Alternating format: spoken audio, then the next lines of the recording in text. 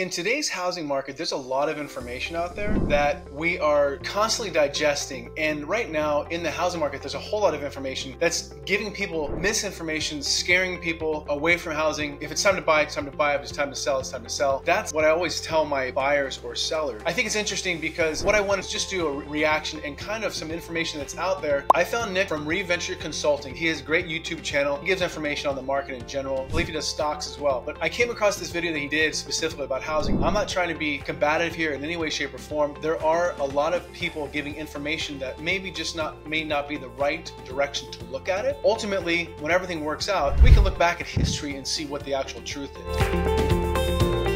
So he did this video in June. We're currently in September. And so things have shifted slightly. A lot of things that he talks about in this video are actually still a very similar position. What he's saying here is that, is the housing market going to crash? We're in a similar position that we were in 2007, 2008. And 2007, 2008 was an absolute disaster. There's a few different things that were happening in 2007 and 2008 that are currently happening. So when you look at the prices being overvalued is really a question of what he's looking at is he's looking at the 31% of overvalued. If you look at the actual description, the home prices are 31% overvalued compared to income levels in America. If you look at the income levels in America based on history, what you're taking here is if you look at the data that he's showing, the value is $321,835. The median income is $74,442. A couple of different things to this point. One, when you're talking about the value of the home, it's not going to be necessarily against the median income. The median income of $74,000, this is nationwide. The median income of $74,000, if you take and you break that out, is $6,203 a month. What the value that he's talking about as well, as far as the home value, $321. If you're talking about a first-time home buyer, on average, you're talking about across the nation, again, and this is from Rocket Money, on average, a first-time home buyer buying up is going to have on average 13% down. So the mortgage itself is actually not going to be that $321. So you're going to have the value of the home, when you talk about it overvalued, what we're also not taking into account is that now at $74,000, that debt to income ratio has historically not been extremely low, and you're talking about 31%. So we're going to get into the debt to income ratio here in a little bit, but ultimately when you're looking at that 31% overvalued, it's not exactly what we're totally focused on. That 31% is not a horrific position to be in. The benefits of purchasing a home, it is a hedge against inflation. I've done videos on this before. A hedge against inflation, when you purchase a home and the rents go up because of inflation, your mortgage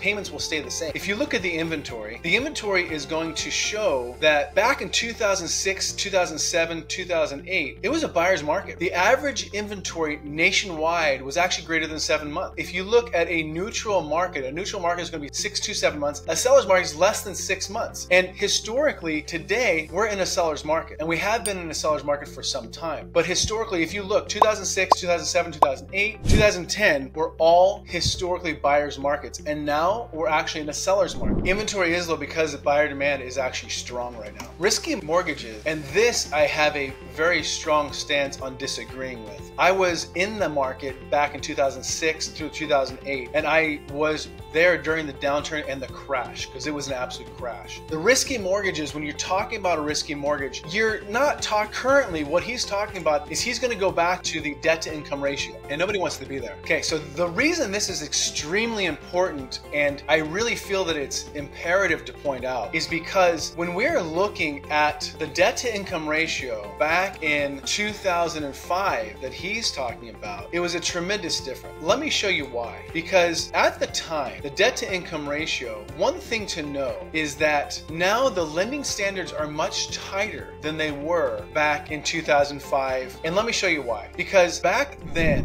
what he's talking about, the debt to income ratio being 39%, peaking out at 41%, I think he said, the most tremendous difference here is quite frankly very easy. In 2004 and 2005, the debt to income ratio, all of those risky loans were there. The reason they were risky loans, they were called stated loans, stated income, stated asset loans. Now, the difference is that these are scores below 620, meaning that a FICO score that is below 620 just shows that a person has had a hard time either not building their credit or not taking care of their credit. Now, we actually have higher FICO scores on average with more money down, as well as more equity. So on the lending standards, one thing to note about it is that that stated income, stated asset, that was specifically for the bank, because if you're stating an income, now you need to prove your income with your W-2 and with your pay stub. Back then, there was no need to actually prove your income. If you had a higher FICO score, you were actually getting a better rate if you stated your income instead of proving your income, because it was easier for the banks to push those loans through. And anybody who was doing loans at that time will tell you. So in 2005 and 2006, the stated income, stated asset, those were very strong, very popular loans, and those were what was the risky loan. Not because of the debt to income. The debt to income, the underwriter and the bank never actually saw the proof of the debt to income. So it's a completely invalid, moot point that the debt to income then is the same as the debt to income now, because now everything has to be proven. And also, when you're looking at the amount of equity someone has in a home, means that you purchase your home for $100,000, the home is now worth $1 million. You have $900,000 worth of equity. That's what the amount of equity means. And now, when we're looking at the homes, the